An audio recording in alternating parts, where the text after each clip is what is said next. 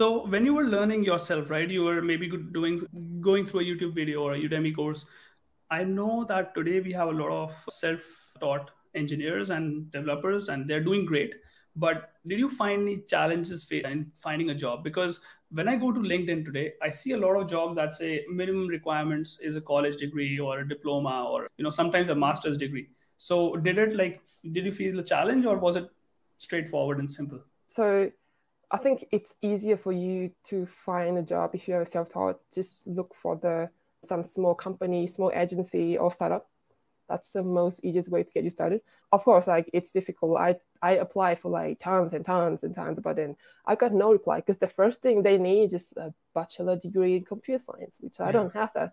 It's definitely difficult. But if you are applying for like small agency or startup, they are more people oriented. So they will see you as people, what I mean? Like they don't go through everything and just chuck your things and just, so they will actually look at your resume properly because, they don't have a lot. And then I think the most important thing is you need to get yourself prepared.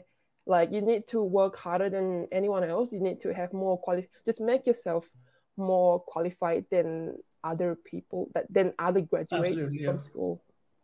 Yeah, absolutely it is. And like this is what Kritika and I always say, that you should have maybe try to have a GitHub profile or a few self-made projects that you have links to, that you can show to someone. Now if someone isn't maybe machine learning, maybe they can't create like websites very quickly, like it might be more time consuming, but something that you can show to others will definitely always help.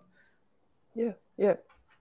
Absolutely. And also like the search, like if you are going to apply for like backend developer, just go and get some certifications from like MongoDB, like they have courses. People don't understand that you can be a student from college, or you can be a self-taught, but you have to apply sometimes to a lot of jobs.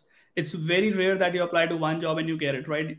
Like even like we follow traditional path, but I had to apply, I remember, more than 100 companies, Kritika, if we count the internships as well.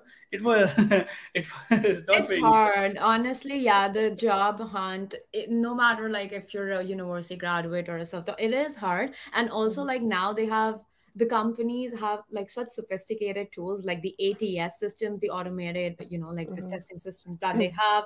So like you have to have, no matter how good you are, how good your profile is, if you don't have these certain keywords in your resume, a machine is going to reject it.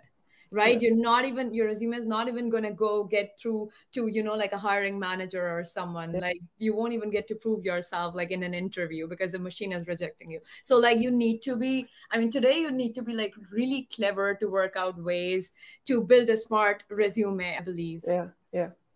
Sometimes I was just thinking like, like we are doing tech, why do we have to have a skills to write resume? What is that even for? Is that important for the market or what?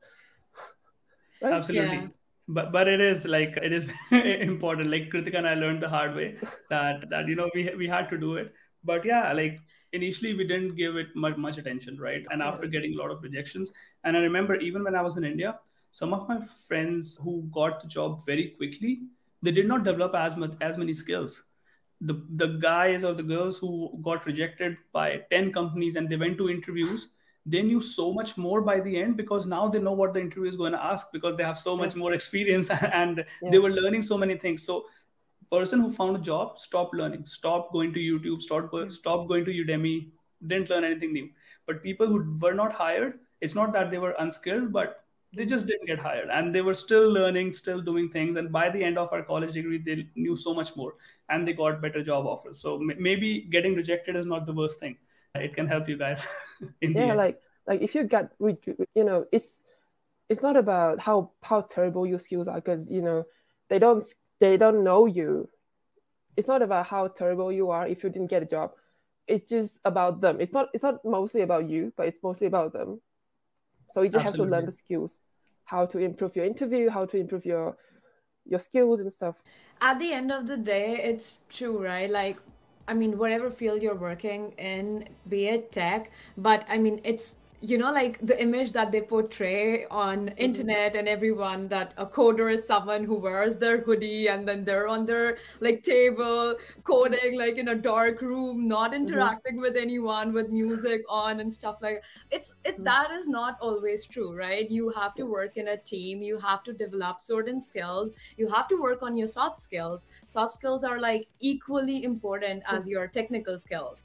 So yeah, I mean, you have to take care of all those points. Yeah, like you have to communicate with your team every single day, right? Exactly. Absolutely. Like your team, your managers, and like other non-tech people as well, to build a good rapport with them, to work together, you know, like in a non-toxic, non-hostile environment. Try not to be toxic. Exactly, to be happy at your job. So yeah. I mean, we don't, as beginners, we don't expect this, right? I mean, for us, like programming and tech and software engineering is like just, you know, learning to code, learning how to apply logic and stuff. But like with experience, you get to know how important these soft skills and like these other things are as well. Yeah, which they didn't really teach that in school, I think. Exactly. Not at all. That as well.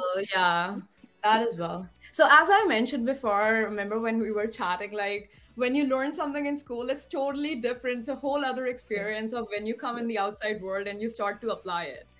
Yeah, like you have to learn from the outside world instead of in school. It's just being forced to go out and just learn it.